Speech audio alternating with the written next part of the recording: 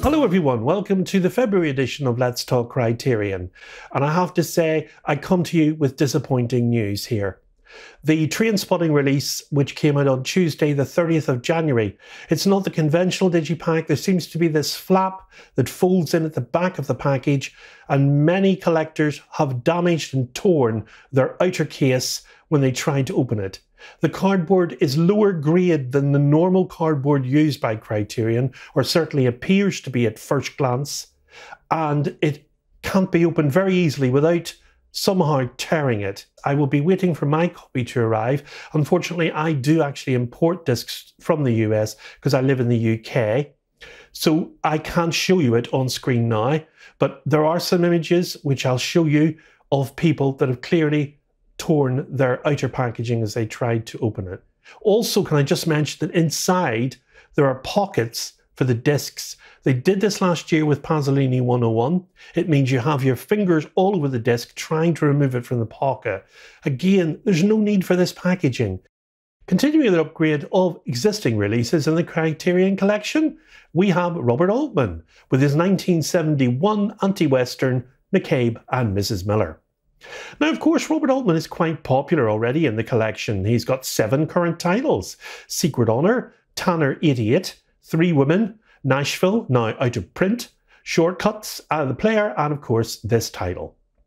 Now, the two for me that are rather missing in the collection, conspicuously I would say, are MASH and The Long Goodbye. But perhaps we'll see MASH take its place in the collection in time. I would certainly like to see that. We live in hope. So what about McCabe and Mrs. Miller then? Well, it stars Warren Beatty and Julie Christie. Now, Julie Christie was a very bankable Hollywood actress at the time, with successes like Far From the Madding Crowd, Fahrenheit 451, and The Go-Between behind her.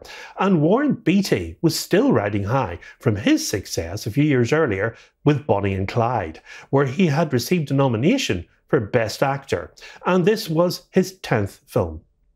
Robert Altman certainly made the right decision to put these two actors on screen together, as the chemistry between them was unmistakable, but with their characters not as a romantic couple on screen, but as a business partnership. A man rides into town through the rain. He walks into a saloon, makes sure he knows where the back door is, goes to his horse, comes in with a cloth and covers a table. And the men are already pulling up the chairs before he's even settled down. He's a gambler and he's called McCabe. That's Warren Beatty. Now, somebody thinks they heard that McCabe once shot a man, and in the background, somebody's vaguely heard asking, "Laura, what's for dinner?" The town of Presbyterian Church is almost all male, and most of the men in the town are involved in building the actual town. It looks like a construction site.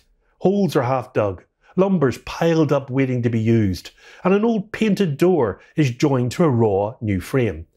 Now, apart from work, there's very little to do in the town but drink, gamble, and hire the pleasures of women. Now, McCabe takes his winnings and purchases 3 fancy women. Not as entertainment, though, but as an investment. Mrs. Miller, that's Julie Christie, arrives in the town, and she wants to become his partner. She is a London cockney who has long since ceased to be interested in her own beauty, except for what it will earn her. She explains to McCabe that he knows nothing of women.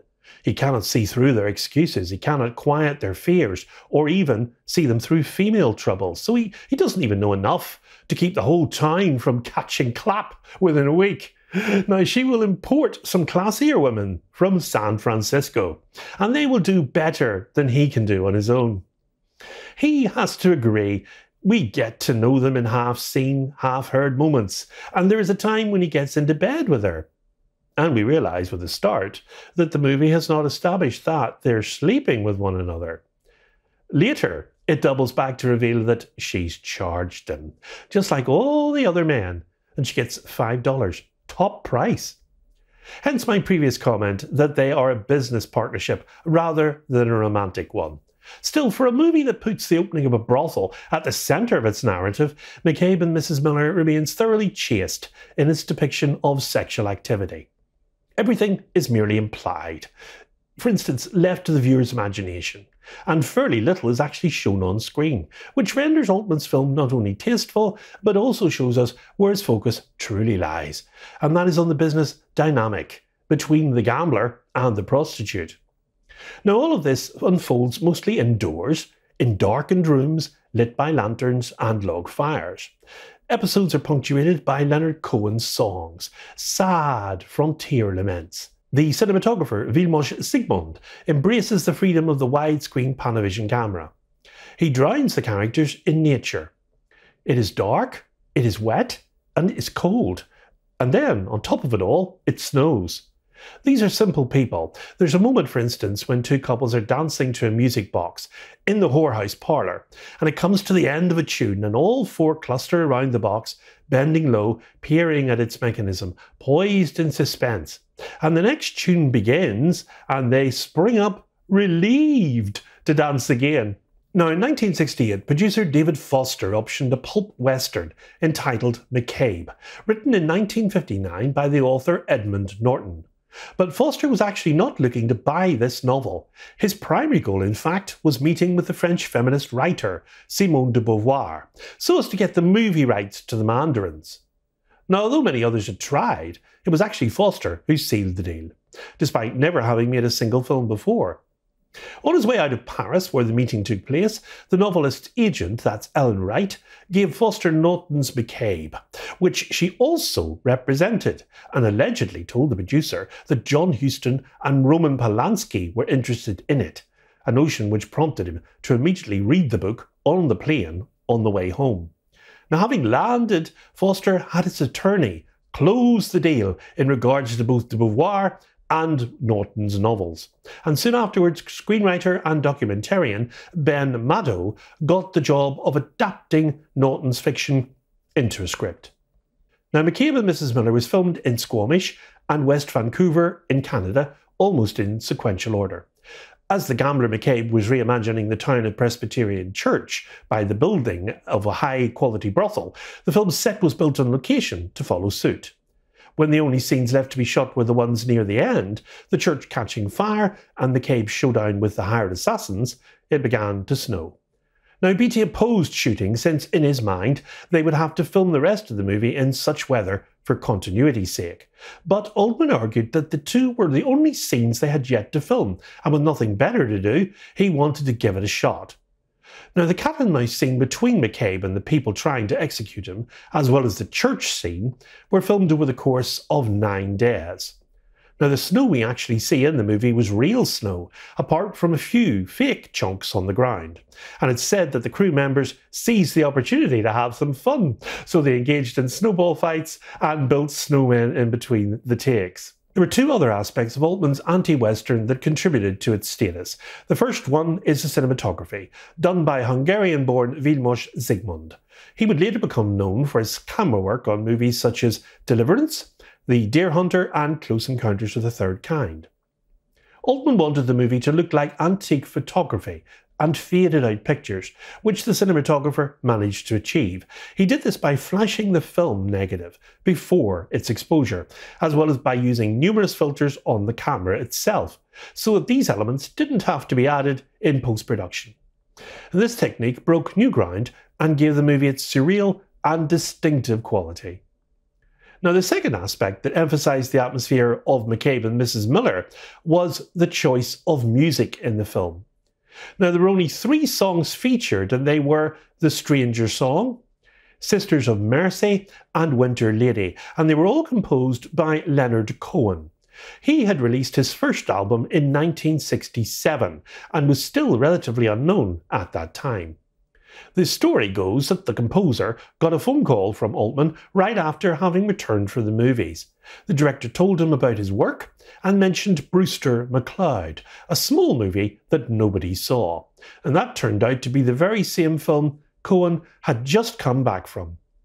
Now, after having provided the songs for McCabe and Mrs. Miller, Cohen watched the picture so as to think of a guitar riff for one of the scenes, and didn't like what he saw. He would later, of course, re-watch it, and then call Altman to apologise for his previous harsh judgment, claiming to have loved it the second time around. Now, even though McCabe and Mrs. Miller was a box office flop, the critics adored it. It would be proclaimed the 8th greatest Western of all time in 2008 and chosen for preservation in the United States National Film Registry because of it being culturally, historically, or aesthetically significant. And proof, if any, was needed to begin with, of course, that McCabe and Mrs. Miller achieved what only few movies do, and managed to age like fine wine. Now, the film gets an upgrade to 4K UHD in the Criterion collection from its existing Blu-ray, and the Blu-ray contains the same original supplemental features which the original release had. 4K digital restoration with uncompressed mono soundtrack, and these features. An audio commentary from 2002 featuring the director Robert Altman and the producer David Foster. Making-of documentary featuring members of the cast and the crew. Conversation about the film itself and Altman's career between film historians. Featurette from the film's 1970 production. Art Directors Guild Film Society Q&A from 1999 with production designer Leon Eriksson. Excerpts from archival interviews with cinematographer Vilmos Zsigmond. A gallery of stills from the set by photographer Steve Shapiro. Excerpts from the 1971 Dick Cavett Show featuring Altman and film critic Pauline Kael. A trailer and an essay written by the novelist and critic Nathaniel Rich, a regular contributor to Criterion. And the cover art is by John Contino. With its fascinating flawed characters, evocative cinematography by the great Vilmos Zsigmond, innovative overlapping dialogue, and haunting use of Leonard Cohen's songs, McCabe and Mrs. Miller brilliantly deglamorized and revitalized the most American of genres. McCabe and Mrs. Miller has a running time of 121 minutes, and it comes in a 240:1 aspect ratio, and it releases on Tuesday the 6th of February as a 4K UHD Blu-ray combo with existing spine of 827. And coming in the next edition, we'll be looking at the Eric Rohmer set of 4 films, that's Tales of the 4 Seasons. Spring, summer, autumn and winter. And that comes to the collection on Blu-ray. So until next time from me, it's goodbye, and above all, good Criterion viewing.